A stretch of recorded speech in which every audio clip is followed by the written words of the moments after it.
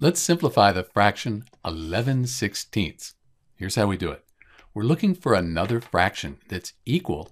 It's an equivalent fraction to 11 divided by 16. It will give us the same value, the same number, just that we've simplified or reduced it to lowest terms. To do that, we need to find a common factor, something that goes into 11 and 16. We're looking for the greatest common factor. The thing is, the only number that goes into 11 and 16 evenly is 1. So we divide 11 by 1, that gives us 11. Divide 16 by 1, that gives us 16. And that gets us back to where we started. These are the same. What that means is that the fraction 11/16, it's already simplified. We can't reduce this any further. So in answer to our question, the fraction 11/16, it's already simplified. This is Dr. B. Thanks for watching.